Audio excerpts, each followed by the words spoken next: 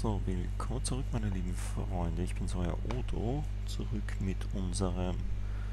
Schau an, es ist sogar jemand noch wach um diese Uhrzeit.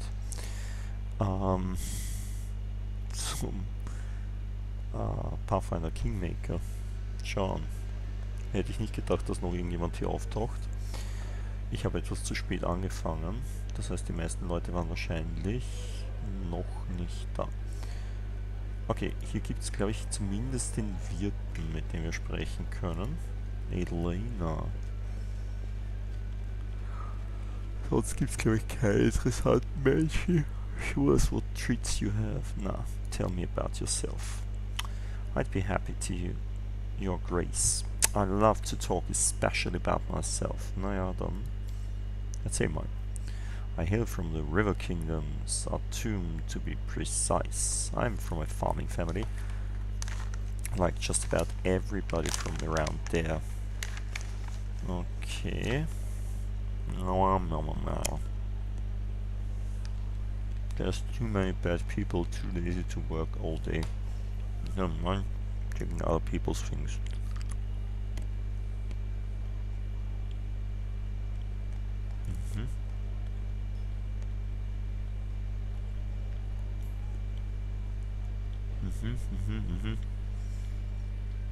Sie wollte also nicht in den Feldern arbeiten.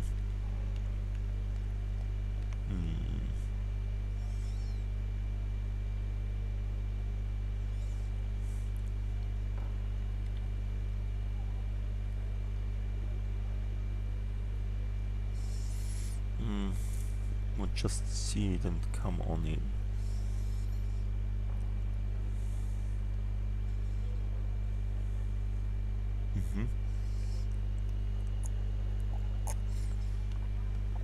Tell me about the river kingdoms.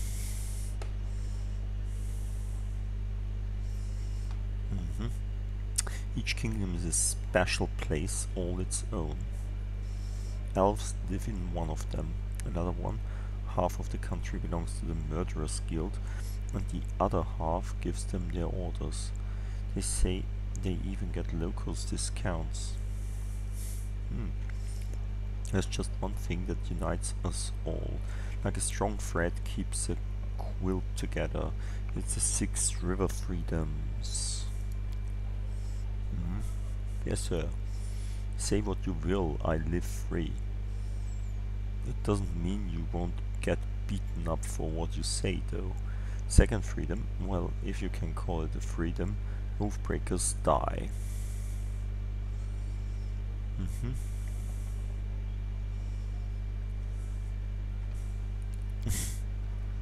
The third freedom, walk any road, float any river. Once the ruler of Haybar decided to build a gate across the river and collect a fee from each passing boat. Well, there's no more Haybar. The fourth freedom is even worse than the second one. Courts are for kings. Whatever a king says goes, well, as long as he doesn't say to build a gate across the river. Now for the fifth, slavery is an abomination. Nothing to explain there. Runaway slaves from all over come to us for a reason. The sixth, you have what you hold. It means that theft is a much worse crime than robbery.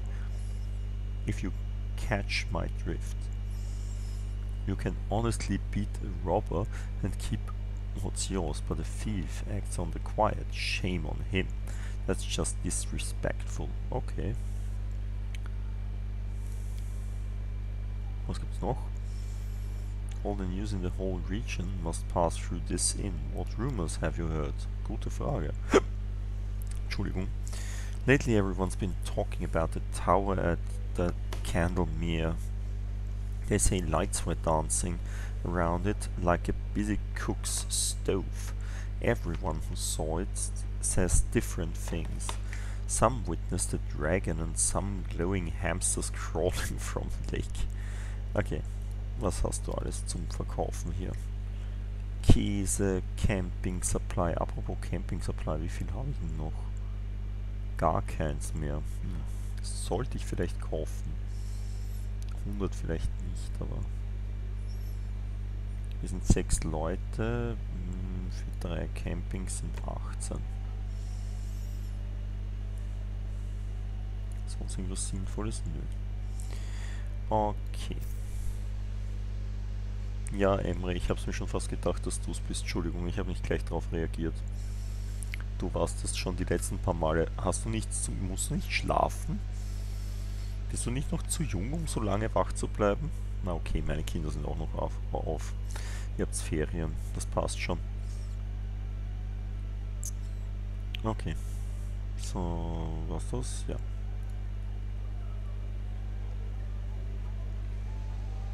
Mhm.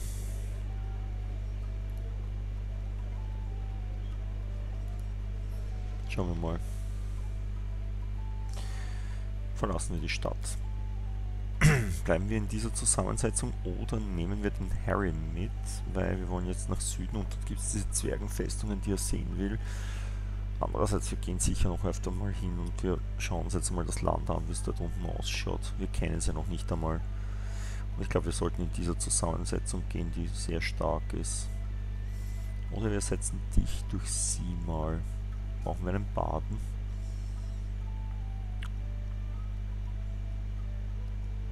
Auf der Reise. Oder sie durch ihn. Könnten wir auch machen. Na, lassen wir das. Das ist eine gute Zusammensetzung. Ich mag sie außerdem. Sie ist lawful evil. Genauso wie wir.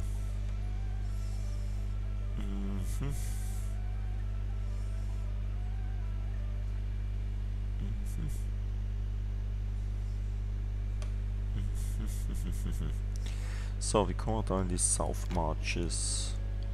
Echt jetzt? Wir gehen aus der Stadt und schon gibt es wieder eine Nachricht. Die könnten wir mal gern haben. Ah, da ist eine Fort. Fort across the Skunk River. Und da ist der Ruined Watchtower. Das ist auch gut. Wir schauen uns mal den Skunk River an. Ich glaube, da könnten wir unseren zukünftigen Treasurer finden. Der ist ziemlich cool. Ah, sehr gern. Cooler Charakter. Ein bisschen arrogant, aber okay.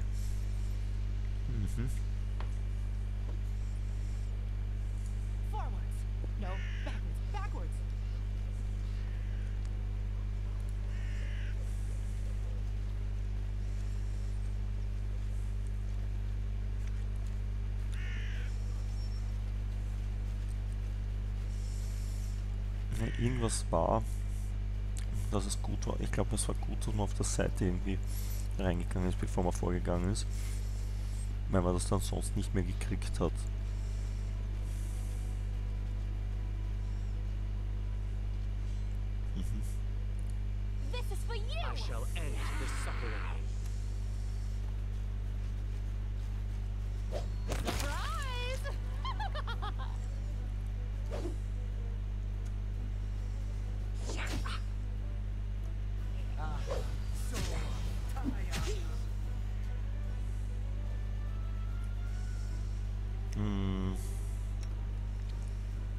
Mach den Acid Splash doch daher.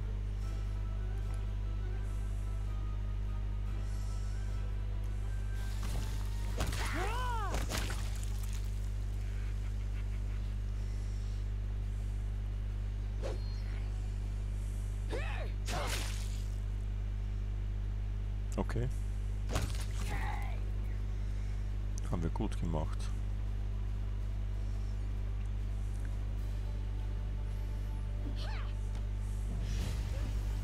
Amire, du hältst echt nichts aus. Also zumindest was Zaubersprüche betrifft. Okay. Na gut,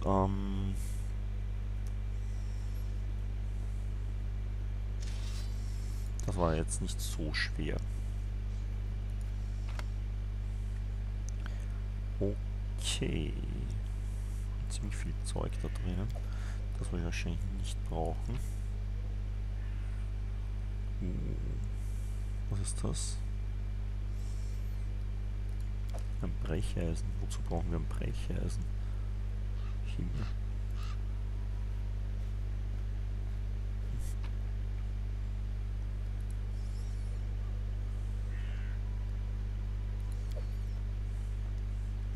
So, da gibt es einen Haufen Sachen zum Anschauen. Was ist das? The camp looks habitable. Its owners must be somewhere nearby. Ja. The gnomes fought fiercely, but eventually they were outnumbered.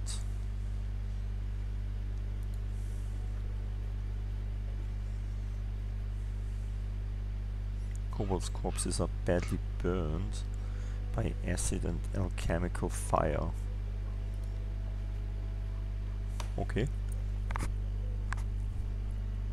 Mhm. Irgendwo müsste es hier also noch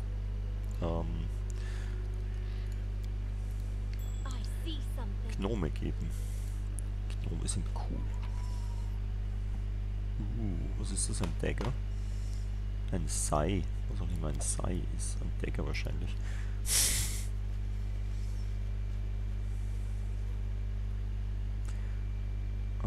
Plus 1 Sai.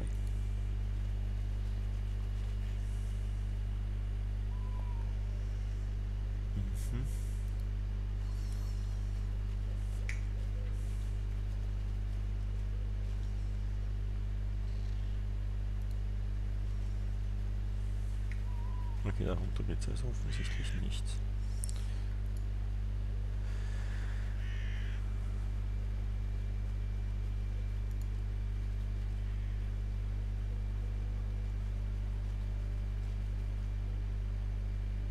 Oh, das haben wir doch schon geöffnet, oder? Das ist einfach nicht rausgenommen, was da drinnen war. Doch.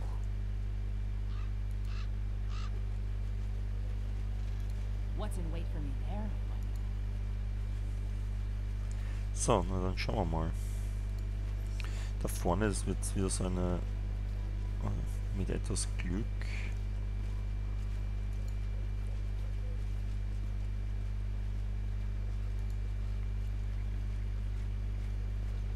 Hey, you there! Quick, you're to help us. Let's give them what they deserve.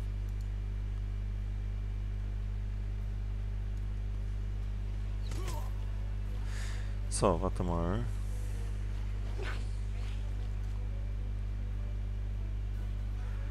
Du mach doch mal sowas.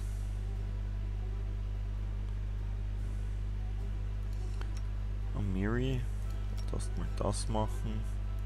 Bring it.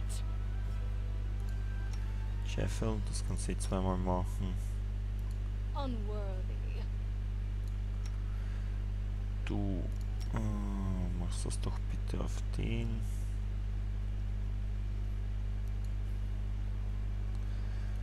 Du greifst einfach den an, mitten rein.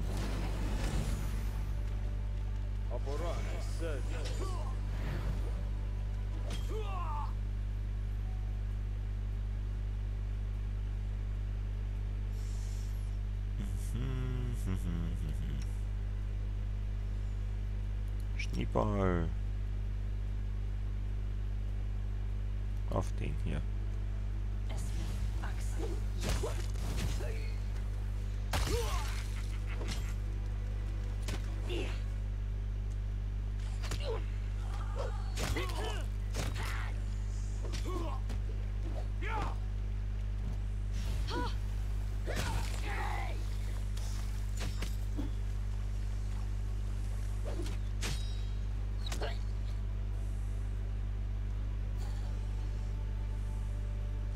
Jubilost, genau so hat er geheißen. So, das drehen wir mal wieder ab.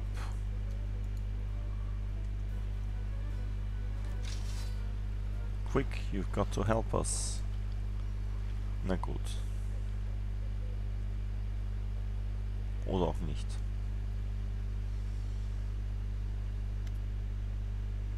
Tatuk. So, the gnome invites some of his friends. Stupid, slow, sluggish gnome. Tutsche ist doch auch ein Gnome, oder? Gnome. Stupid. Dumme Kobolde. There's a purple kobold on the riverbank, who looks just like your old acquaintance Tatuccio. Kobolds want this card. Kobold shall have it. The horse skull hides most of the kobold's face, but you see his vicious eyes glinting through the empty sockets, staring at you by orders of myself, the glorious King Tartuk. Kobold pounds his chest with his fist. Tartuk King. The head of the gnome expedition wipes his brow and glares at the kobold. This bastard was the one talking our ears off while the rest of them were trying to steal our cart.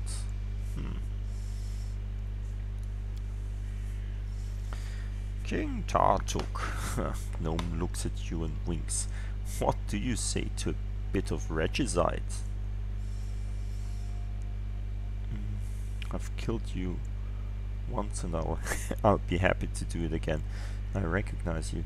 What is this new disguise and why are you not dead? Gute Frage. How dare you speak like that to the king? Kobolds attack. Here das.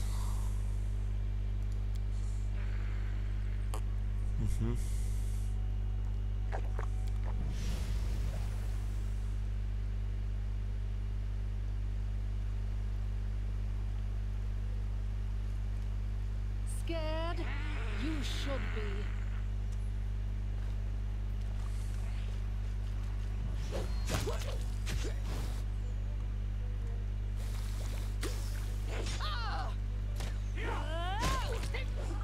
So, du mach mal Heili Heili.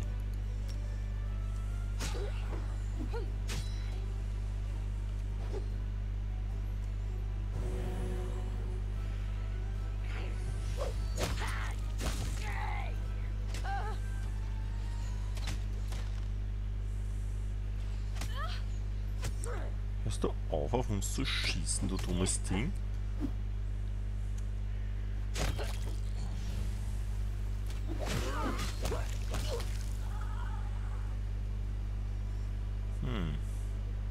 See you soon again. This is not over. Ja, ja, das sagen sie alle.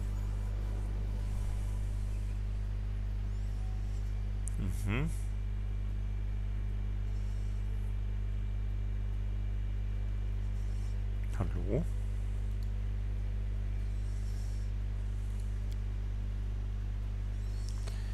Ach, Mist. Ist mein Dings abgestorben?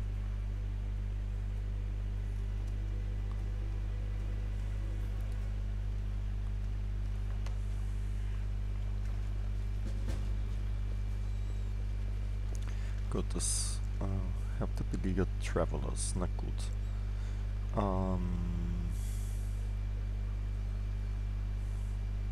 Na dann. Helfen wir ihnen doch mal.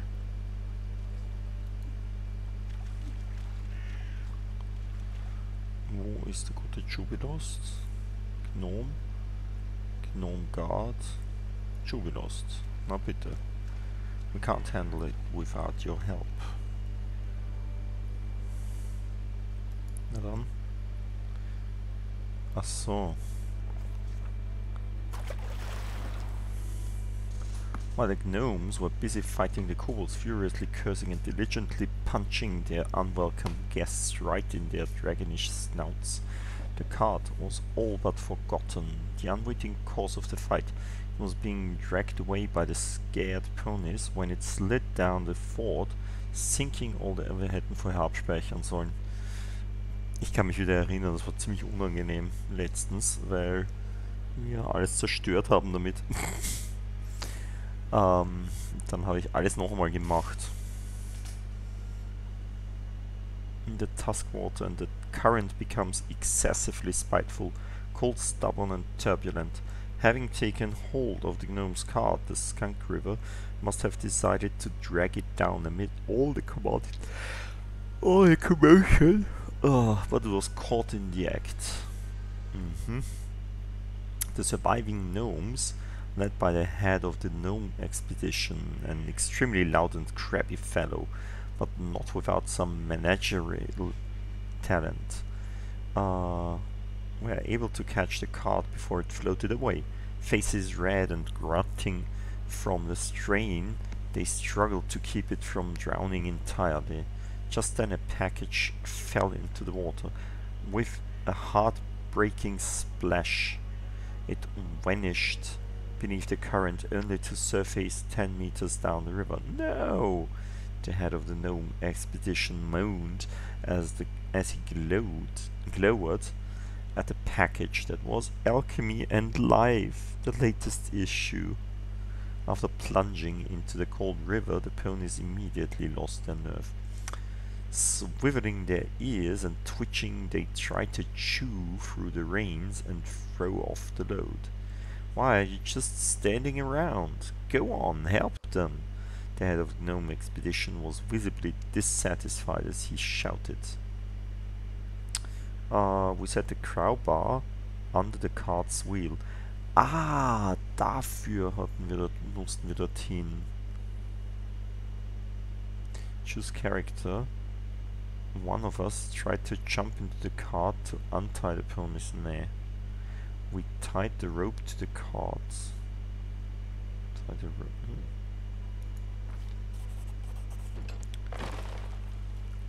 While the gnomes were busy fighting the kobolds, furiously cursing. Oh, das haben wir schon alles. Item lost crowbar. Set under the wheel, the crowbar wedged into position against the stone on the riverbed, making the process of pulling the cart out of the river easier. Na schau an. War gut, dass wir dort waren, weil ich glaube, diese Crowbar hätten wir sonst nicht gekriegt. Beziehungsweise wir hätten es, wäre sowieso schon zu spät gewesen. Gathering our strength, we began pulling the cart from the river. We tied a rope to the cart. We left the cart alone for a moment, hoping to find something helpful nearby. Well, wir haben einen Rope. Items lost rope. 1, 2, 3, and the rope was securely tied to the cart, making it easier to pull out. A good lesson for everyone, every adventurer. Never leave home without a rope. Rope is your best friend. Sehr gut. Zumindest einmal hat dieses dumme Rope, das ziemlich schwer ist im Übrigen, etwas gebracht.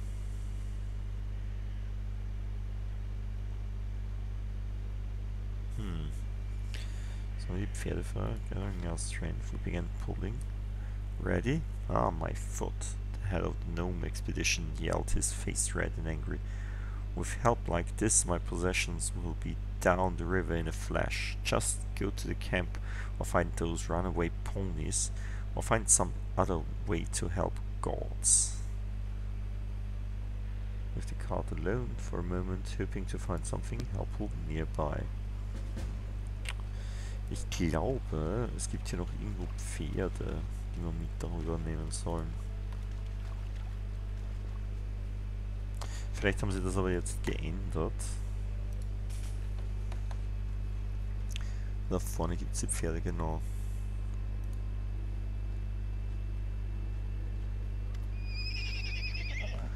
A pair of scared ponies stands before you. They don't run away, but they snort loudly and neigh as you approach. These are most likely the spare pair of ponies the gnome's expedition used to pull their cart. When the kobolds attacked, they weren't tied to the cart, so they just pulled themselves free and fled into the forest. Okay. Hey, these are my ponies, stupid animals. Why did you flee the camp? The gnome glares at the ponies, who seem unperturbed. On the other hand, if you were smart, I suppose you'd want me to pay for your services. I guess it's in all our best interests that you stay stupid. Law Nature, wer kann das von uns? Amiri +9, bitte. Try to calm the ponies. Come on. Geschafft. Finde ich gut. Gained 18 Experience. 18 Erfahrungspunkte dafür, dass wir diese Ponys glücklich gemacht haben. Soothed by your voice, the ponies let you touch them and stroke their manes. You decide to lead them to the river to help drag the gnome's cart out. Okay. Weg sind sie. Na dann, versuchen wir es doch nochmal.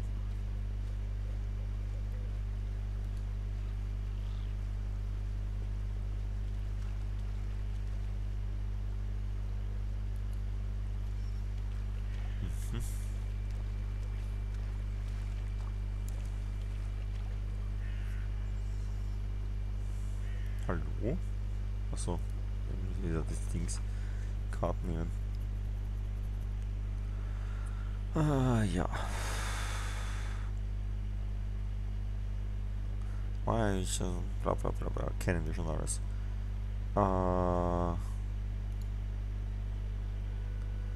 So, na gut. Mobility 13, Law Nature 0. Wenn wir einen Generalisten wollen, nehmen wir sie.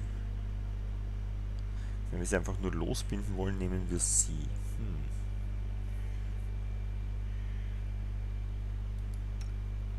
Nehmen wir Miri. Succeeded at a mobility and a law nature check. Na schauen. Miri nimbly climbed onto the roof of the cart and carefully crawled toward the ponies hitched up at the riverbank. The ponies seemed to be relieved to feel a firm hand holding the reins again. They calmed down at once and allowed themselves to be unhitched. In just a few moments, they were standing back at the fort, ready to pull the cart from the river. 27 XP für diese Heldentat. Now calm and tied securely to the cart, the ponies neighed quietly, waited. The other blah blah blah blah.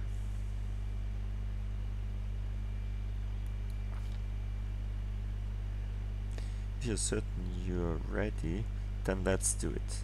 But be careful. Imagine the cart's full of gold or ale or some other thing you couldn't bear to lose. Harry frowned. Better you should trust in our dignity than our greed, Sir Gnome. The gnome rolls his eyes. For God's sake, whatever. Just pull the cart. Yes, super. We tried to pull the cart out. Okay. Cart creaked and cracked, sounding as though it was sobbing. The board strained against the combined stress of the rushing waters, pull against everyone trying to pull the cart ashore. Unfortunately for the cart, both sides were of equal strength. Something had to be done, or the poor cart would be torn to pieces. Okay, wir können all diese Sachen machen. Einen Law Nature Check, da haben wir ein plus 9. Was? Ich muss das machen? In 13. Strength 14.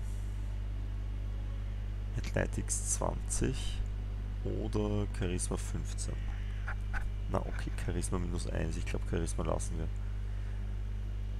Dann machen wir einen Strength Check. Why think when you have strong hands? The Baroness decided that if the cart won't give, we just need to pull harder. Okay.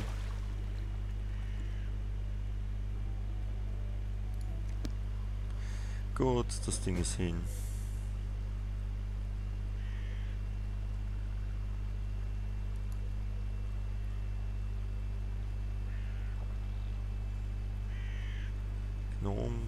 Gnome. Jubilost. Gnome that stands before you wears dirty and ragged clothes. They used to look stylish and wealthy long ago, but those times are long gone. His black hair is matted, a deep fresh scratch crosses his cheek.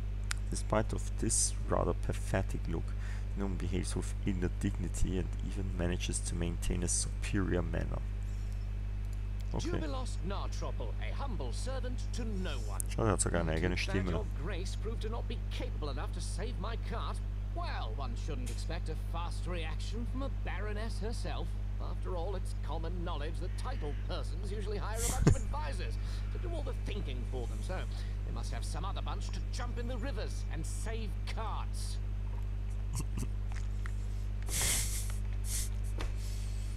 By the way, it's a shame no one organized a greeting party when such a famous and popular person as myself arrived to your capital.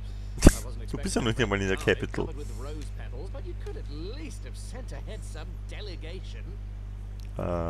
Ja. Hopefully some of my servants are still alive. Do you know how much it costs to train a proper servant? Okay. Sounds like your servants are nothing but tools to you. Truly, with masters like that, being a servant is not much of an improvement over being a slave. What's this then? Huh. Run along, little girl. The grown-ups are talking. So, you're not only arrogant, but a boorish swine as well. Why am I not surprised at all? Ich sehe, wir haben schon Freunde gefunden. Also, while I'm on that, I'd like to make an official announcement. The roads in your barony are in terrible condition. People must search for wading fords to cross the rivers because no one had bothered themselves with building bridges, and honest travelers have to take the risk of being attacked by kobolds at any moment. Dir ist schon klar, dass dieses Ding erst einen Monat existiert. Never mind. When I draw the map of these lands, I will call them the end of all roads. Dirt Beyond. It's a fitting name. So super. He fell silent at last. He just watches you with his shifty eyes, opening and closing his mouth, as if he wants to say something more, but hasn't come up with anything yet. You think too highly of yourself, Sir Gnome. Behave with some dignity while you're on these lands.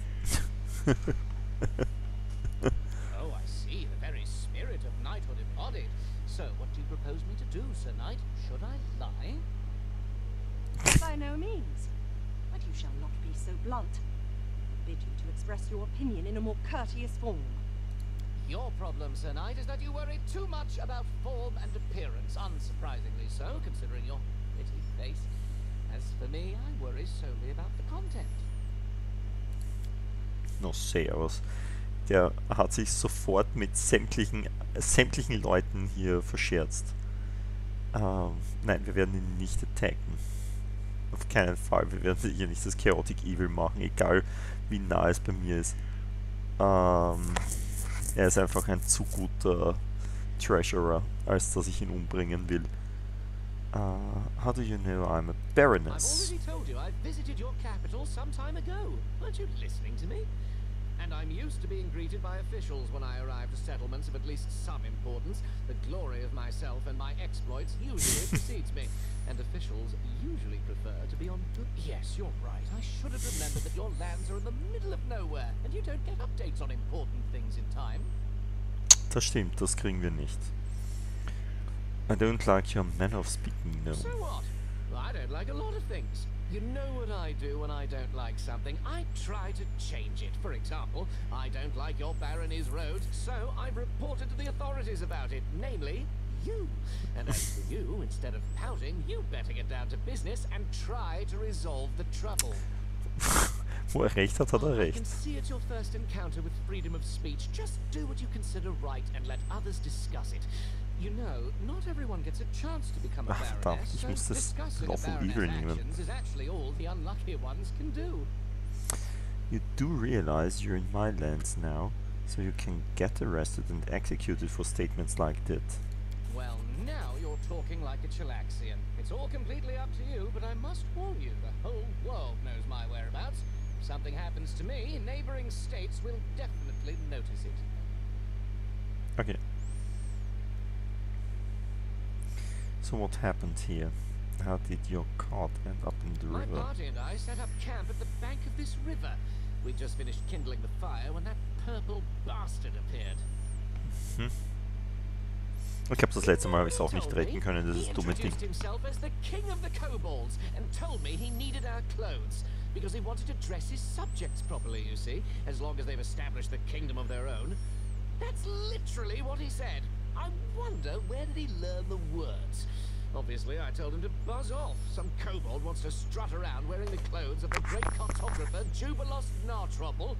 No way. So I've been explaining my position to him, being rather eloquent too, suggesting he and his so-called kingdom might as well fall into the deepest sinkhole. In the meantime, I've noticed that kobolds have already started to untie my cart. Well, I called my men to keep the cart safe. They couldn't guess what to do on their own, just stood there with their mouths ajar. Then things heated up as the fighting started, and while we were fighting, the ponies dragged the cart to the river. Ah, stupid animals. Said you were famous, but I don't know you. What are you famous That was for? either a stupid and offensive joke or a case of total ignorance. The latter, I hope. I'm famous as a traveller, a cartographer, an alchemist, and a journalist. The students of all the major universities study the world Blah, using blah, my blah. maps. My articles for different journals are well known everywhere, from Andorran to Brevoy. You've definitely read some issues of National Alchemy, haven't you? No. Culinary Almanac of the Inner Sea? Or the most scandalous one, The Independence, describing benefits and drawbacks of governments and regimes in different states? Didn't read any of these. Fast Oh, well, interessant. don't answer that. I don't want to spoil my impression of your barony. It's spoiled enough already. It would be hard for me to write at least something positive otherwise. So what is this, and what is such a famous person doing that far from I civilization? pursue two objectives. The first is to write an article on this new barony of yours for the Independence. The second is to draw a detailed map of the stolen lands. Before this barony appeared, it had been too dangerous to come here, but now an opportunity has appeared. Thanks to you, I must add. So, as you can see, the freedom of speech sometimes grants positive comments too. Anyway, I'm almost done with this journey. My article is practically ready, so is the map. All that's left to do now is to find an old dwarven outpost established here several centuries ago. This is dwarven outpost you're Your searching for. ignorance is stunning. You create a barony and still you know nothing about the lands you own. I'll have to enlighten you on the subject. Ja, You bitte see, tu das. long ago there was a dwarven trade route crossing these lands. It connected Five Kings Mountains and the north. The route was so important to the dwarves that they were generous Blah, enough blah, to set a blah, number blah, of blah. outposts along it, manned with armed guardians to provide protection for the traders. One of these outposts must be somewhere nearby, lost and completely forsaken, but nothing can avoid the watchful eye of the great cartographer Jubilost Narthrople. I will find this outpost, and I will mark its location on the map. You can trust me on that. Tell me, is this old dwarven outpost abandoned? Is it possible it's now used by trolls as a lair, for Why instance? not? Dwarves like being underground, trolls like being underground too. It's quite possible after dwarves left, their warm and cozy place fell into the hands of less attractive creatures. Maybe we are looking for the same place. You Let's seem to try. be a capable companion. But I'll pass for now. I still have to count my losses after the river took my cart and all my stuff.